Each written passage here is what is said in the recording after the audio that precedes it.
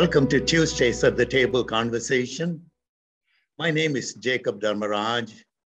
I'm a member of the Connectional table. The topic for today's discussion is, what is the role of Bible in our lives?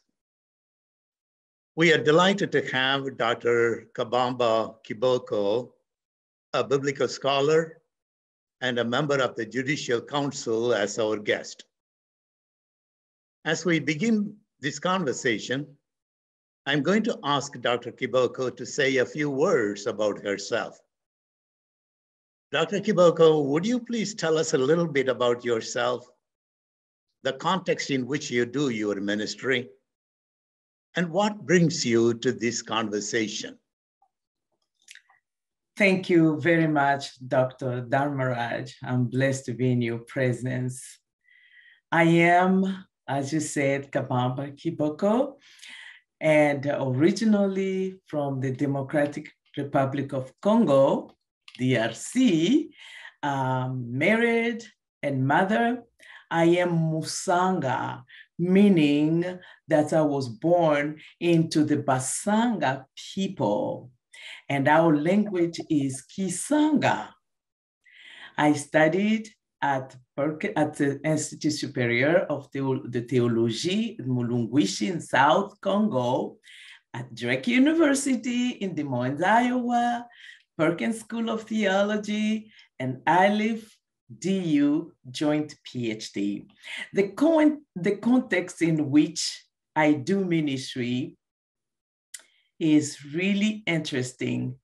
I am in my 9th year at Forest Chapel United Methodist Church, a congregation that has moved from a monocultural to a multicultural, multilingual, multi-ethnic congregation with 2 services, one in English and the other in Nepali with some English. So the one in English, 1 hour only. The other one is 2 hours and 30 minutes. So I was invited, I'm here in this conversation because I was invited by the General Secretary of the Board of Higher Education, the Reverend Greg Berquist. So I am here. And as you said, I'm a member of the Judicial Council, and I will not talk about anything related to the Judicial Council. I'm here just like a pastor. Thank you. That is extremely helpful. Thank you. We are here to talk about how United Methodists understand Scripture. Mm-hmm. The Bible is our primary source for theological inquiry. The Articles of Religion of the United Methodist Church state that the Holy Scripture contains all things necessary and sufficient unto salvation. John Wesley called the early Methodists to search the Scriptures. I would like to begin with a question. What is the Bible? How do we understand the essential teachings of the Bible? That is a great question. What is the Bible? We all know about the Bible.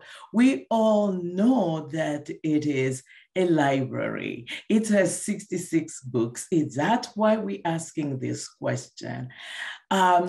Before I even knew to ask the question of what the Bible is, what it was, I experienced what grace, the grace of God in a form of deliverance. The Bible then to me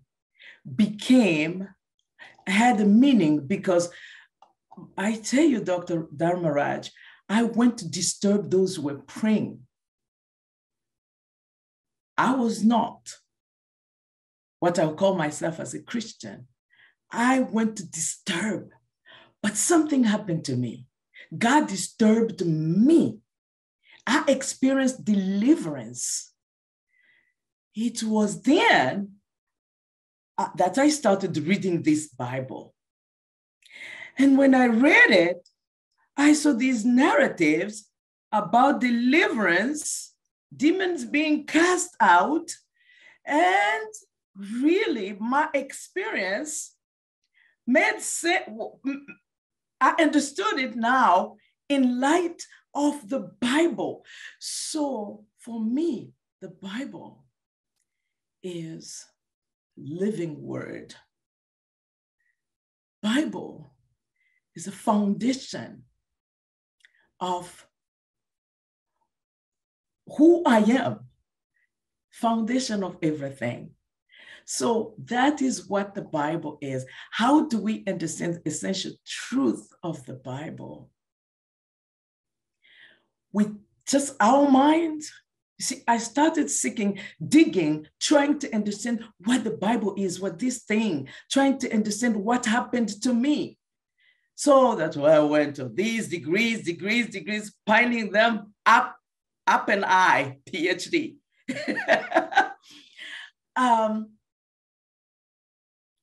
The Holy Spirit helps us understand the essential truth of the Bible.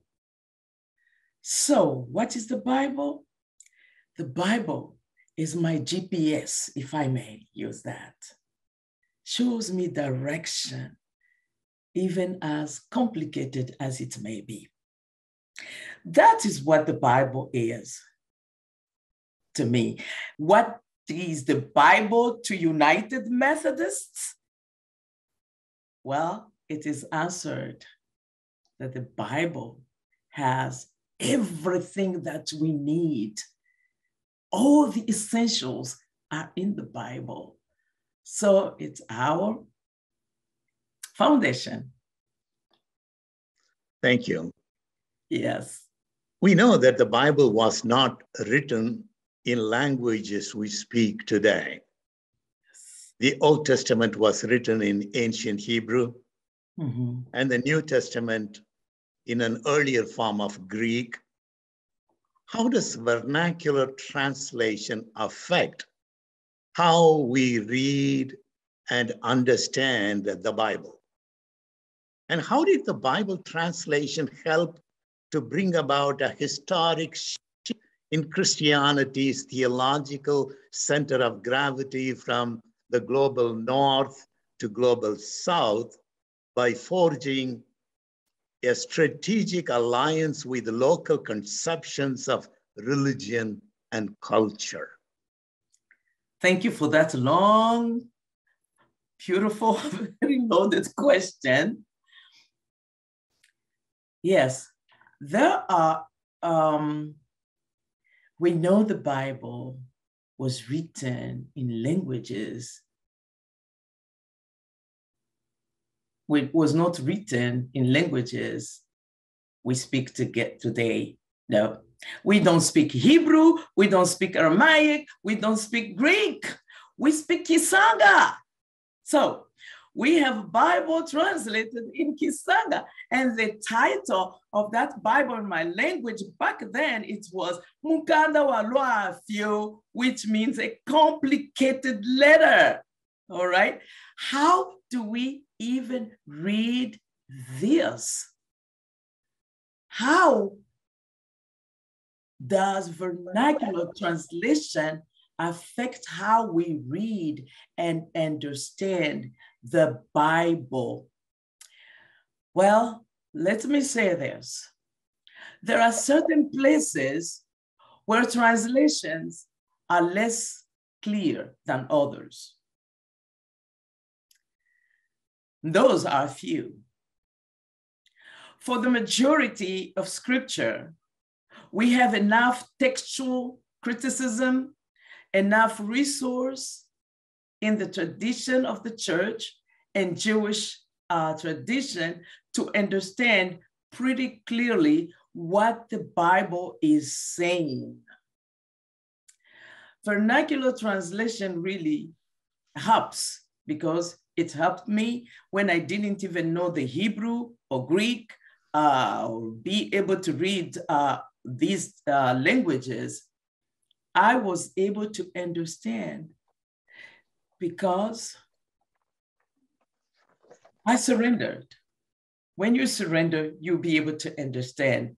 How did the Bible translation help to bring about a historic shift in Christianity's theological center of gravity from the global north to global south by pioneering a strategic alliance with local conceptions of religion and culture? Whew, that was the question. Part B of the question. Here's how I'm going to answer this question. I'm going to just say what Philip Jenkins says in his article, Believing in the Global South. He writes this: Christianity, a religion that was born in Africa and Asia, has in our lifetimes decided to go home. Our traditional concept of the Christian world as a predominantly white and Euro-American world of Western Christianity, in fact, is no longer the norm. So it's just coming back home. I hope this is helpful. Thank you. Thank you. We know religion does not inherently speak for itself because no scripture, no book, no piece of writing has its own voice. As a biblical scholar, you know that human interpretation is everything.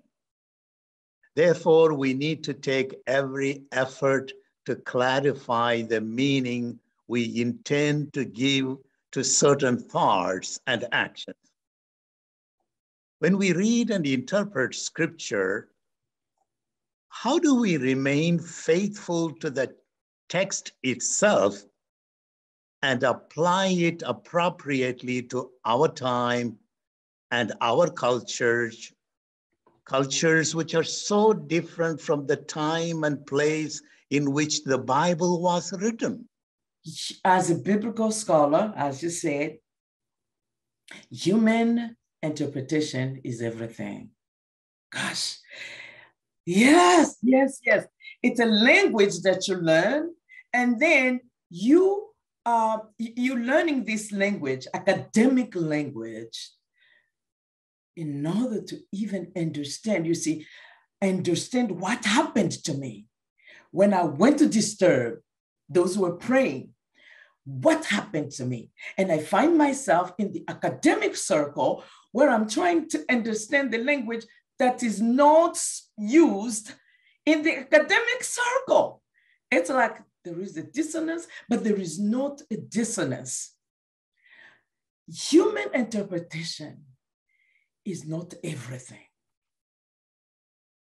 But that's what I learned in the academic circle. Human interpretation is everything. But the school where I went to, what is that school that I'm talking about? Where I went to disturb those who were praying. What happened to me when I was hit so hard and was able, I said to my heart, I said, God, if this is you, open my mouth, I will confess. And my mouth, Dr. Dharmaraj, my mouth was open. I experienced as if there were a boulder that fell off my chest. And I was able to breathe. So when I found myself, even as a Bible, as complicated as it is, and this is my book based on my dissertation, Divining the Woman of Endor, African Culture post-colonial hermeneutic, and the politics of biblical translation. We suffered with that politics, okay? It is for real. It is for real. But human interpretation is not everything. You interpret these sacred text, interpret this with an openness to the Holy Spirit. And as I'm speaking, I even pray, Spirit of the living God, fall afresh on me as I am in this conversation about the role of the scripture, the Bible, in our lives. So therefore, we need to take every effort to clarify the meaning we intend to give to certain thoughts and actions. That is gutsy. We think we assign meaning just ourselves. I know how to do this. Just read this book. I know how to do this because you will see what I learned, how to dissect, deconstruct, and all of that. But you had to write some stuff because that's how it is in that area, that language, and you get your PhD. Then you come back to who you are and the purpose, your purpose, why God placed you on earth, why that experience, what is God telling you? So when we read and interpret scripture, how do we remain faithful to the text itself and apply it appropriately to our time, culture, which is different from the time and place in which the Bible was written? Who? Remember, Dr. Dharmaraj, what I just said, what happened to me? I didn't know anything about somebody by the name of John Wesley, a white male. It's later on, as I'm reading, a white male had an experience similar to what I had. Different culture, different time, 18th century guy. And this woman, a Musanga, had an experience in the Lord. I'm telling you, when we experience the Holy Spirit, it transcends our cultural boundaries. Thank you. Thank you. There is a respectable opinion among many that scriptures, religious traditions, and beliefs are no longer relevant. Is there room for disagreement in faithfully trying to understand the Bible today? Oh, wow. There is a respectable opinion among many that scriptures and religious traditions and beliefs are no longer relevant. That is a revelation. That is where we get to the point that we surrender that the Bible is no longer the foundation. That's where we really admit that we have lost our identity as Christ followers, because the Bible is irrelevant and religious traditions are irrelevant. So why do we even have to take time to disagree on what we don't believe in? So if we just say this doesn't count anymore, it is no longer relevant. We don't need room. We don't need room for disagreement in faithful trying to understand the Bible. How can we understand the Bible that we think is irrelevant? So we cannot even try to understand it because it is irrelevant. But in the context where I am serving, my God, this book continues to help us we are a global church. We have people all around the globe communicating with us and upholding this book with its complications, but it contains the word of God. It has power to transform our lives, and we're seeing it. Are there differences in how we understand the Bible based on our cultural context, as you said? Because there is so much emphasis today that context, intercontext, and multi-context matter. Again, as I said, this white male in England during the 18th century, something happened to him. And this woman, a Musanga, something happened to her that is so similar to this guy who's white and I'm Black. I'm telling you, our differences, when we surrender to God, when the Holy Spirit is in our midst to lead us, we the Peters will be able to see that sheet coming from above with all these different animals, and we're saying, I can't eat that. And God says, what I call clean, you cannot call unclean. In the United Methodist Book of Disciplines, our theological task states that United Methodists share with other Christians the conviction that Christian scripture is the primary source and criterion for Christian doctrine. Mm-hmm. It also states, while we acknowledge the primacy of scripture in theological reflection, our attempts to grasp the meaning always involve tradition, experience, and reason. Can you speak to how you understand these two statements together and how they influence how we read the scripture as United Methodists?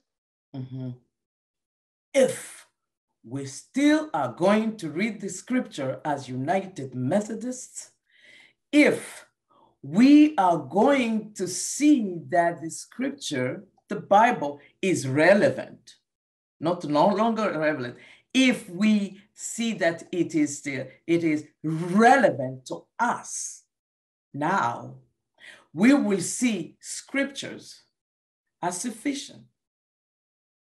We will see that it is the primary source and criterion for Christian doctrine. We will see it, and we will see tradition as serving us to understand the Bible, as serving the Bible, the scripture. We will see experience not as tramping the scripture, but as helping us understand scripture. I had that experience in the Lord. When I started reading the Bible, I saw it was in alignment with the teaching of Jesus Christ. And reason also helps us, serving us to understand what holds us together, the foundation, the Bible. So that's what I say. They are in service to the Bible, to the scripture. You said that in closing, I have the simple question. We are a global church. We are a connectional church. If you are a member of the local United Methodist Church, your feet are in the local church and your wings are in the global church. We are looking forward to our upcoming general conference. And as a denomination, we are facing a lot of challenges. In closing, would you please, give your take on, do we stay or do we go? Wow, that's a good question. Do we stay or do we go? The Spirit of God will lead us. I invite us, beloved in Jesus Christ, the people called Methodist. Do not be a sect without power, but listen to the Holy Spirit who is living with us, dwelling with us. The Holy Spirit provide guidance. Let us surrender. That is the word, surrender. Let go and let God. Amen. Thank you, Dr. Kiboko. Thank you. Appreciate your time. Thank you so much. Thank you. Thank you very much.